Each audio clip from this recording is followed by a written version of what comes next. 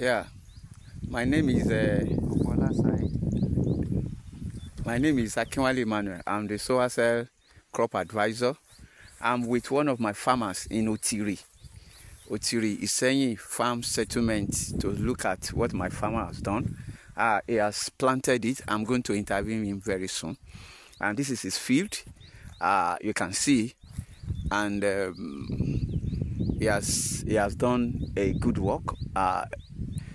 And this is testifying to the fact that the crop is actually a drought resistant, even though it has not rained here in the last 4 weeks, but it's been planted here. And I want to encourage my fellow advisor to encourage our farmers to plant. This is like a miracle to me. So behind me I can see his farm. I'm going to turn the camera to interview him and to see what has happened here. Thank you. Otire ni mo wà yìí ní Iseyin farm settlement. Mo wà lóko àgbẹ̀ mi kan tó ti gbin sorghum yìí. Bó tilẹ̀ jẹ́ pé òjò rọ̀, eléyìí gan ló sọ fún wa wípé ọkà tá fún wọn yìí kò nílò omi púpọ̀ láti dàgbà. Ẹ wo oko arákùnrin yìí. Ní ìsìn màá bẹ̀rẹ̀ sí ní fọ̀rọ̀ wá wọn lẹ́nu wò. Ẹ jọ̀ọ́, ẹ dárúkọ yín fún àwọn èèyàn wa tó wà nílé. Orúkọ mi ni Otire Iseyin láti Otire ìpapò Iseyin farm settlement Otire. Ìgbà tí àwọn agenti tí wọ́n kó ọkà bàbà yìí wá fún wa, bí wọ́n ti ṣàlàyé pé ká gbìn, so bó ti jẹ́ pé òjò sì disappoint wa, a sì try lókun àti agbára a fi planter rẹ̀.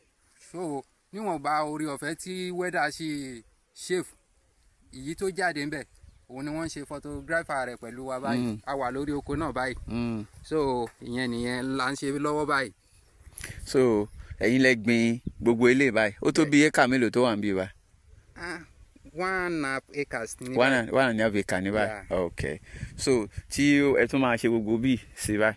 So tí mi ò bá ṣe bí báyìí, ibì kan bẹ tí mo ti ń wò pé bí ẹrú ẹ̀sìn ìdánilẹ́kọ̀ọ́ tẹ́ ń fún wa yẹn, máa yọ. Ẹ lọ transplant ẹ síwájú. Bẹ́ẹ̀ni. Ọlọ́run bá fi ti fún mi lórí ọ̀fẹ́ pẹ̀lú ẹ. This is good. So àwọn eléyìí sì jáde dáadáa náà, torí eléyìí náà bad, kan tẹ́ ti ṣe síbí náà bad. So this is not bad. So gbogbo àwọn yẹn wọ́n á ṣe padà ṣe dáadáa. Ibi tó jò bá dé, ibẹ̀ ló ti máa sáré lọ pẹ̀lú ẹ̀. So ẹ ṣé púpọ̀. Thank you so much.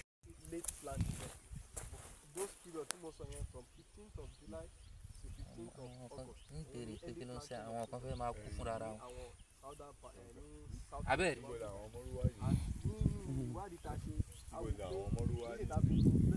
sẹ́yìn ni wọ́n lọ. Wọ́n á pẹ́ gẹ̀ẹ́dì.